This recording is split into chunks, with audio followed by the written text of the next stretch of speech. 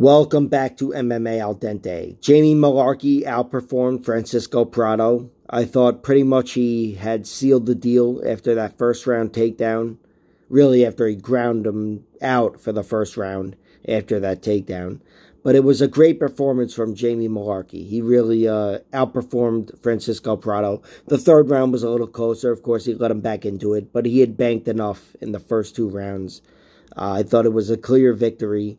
And Francisco Prado, kudos to him for surviving. You know, he didn't show too much weakness there. Just, he wasn't ready for Jamie Mullarkey. This was a classic example of records not being everything. A guy who's 13-0 versus whatever, something in 6. I don't know what Jamie Mullarkey's record is, but it's not as pretty.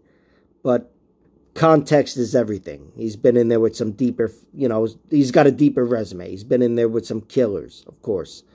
You know, especially the guy who's main eventing later. Which, by the way, I picked Islam, and I am picking Islam still. But I really hope Volkanovski wins. I fucking hope Volkanovski wins more than anything. Just want to let you know. Like, share, subscribe, all that horse shit. And check out my other videos.